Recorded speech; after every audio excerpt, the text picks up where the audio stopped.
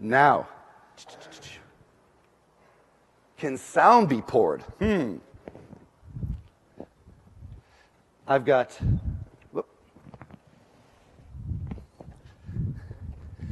little demonstration up here. It smells vinegary up here. Oh yeah, that's right.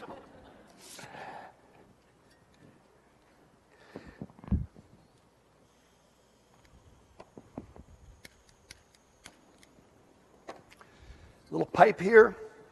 Going to heat up the insides of that pipe. And here's the sound I'm talking about. Oh, sorry. I wasn't even close, was I? Oh, okay. Can I pour? Let me see if I can pour that sound. I don't know where that sound's coming from. Maybe I'm getting those molecules and they're all screaming mad because I'm heating them up. Okay? I'm going to try pouring that sound.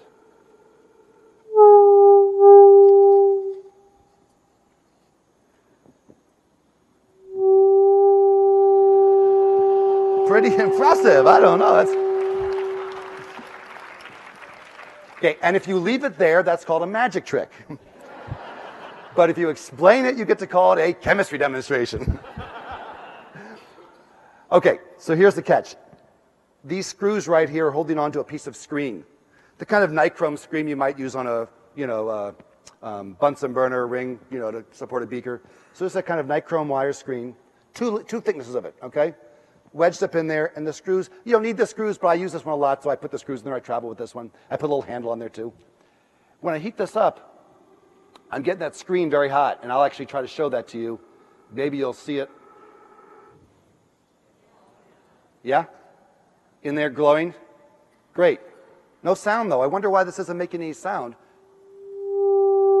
Oh. So that screen heats up the air. Hot air rises. And that creates all kinds of turbulence patterns in here, okay? Kind of like I'm showing there. I caught that I put image search for turbulence, and I got that. That's kind of cool. So that's going on in here and causing the pipe to resonate. But wait a second. You then saw me pour the sound, didn't you? No, you saw me turn the pipe from being vertical to being horizontal. And guess what? The hot gases can't rise anymore. But wait, then you saw me pour it back in the pipe. No, you saw me turn it vertical, and as long as that screen's still hot, which is why I have 2 layers of it there, you might think, why not 3 or 4 layers? Then you start restricting the airflow through it. So 2 is probably good. I could pour it back in. So here it is without the cup as the distractor. All magicians want some kind of distraction there. The cup was just to throw you off.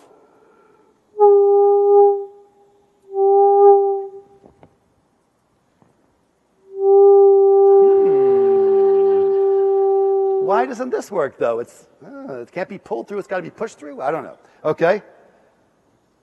There. Oh, and as an extension on that demonstration,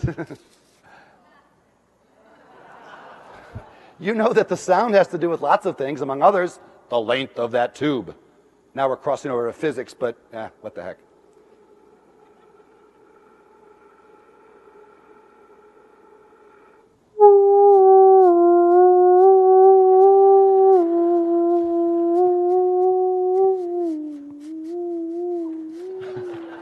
Whose fleece was white as snow. Oh, sorry. Okay. Yeah, don't quit my day job, I know. Okay.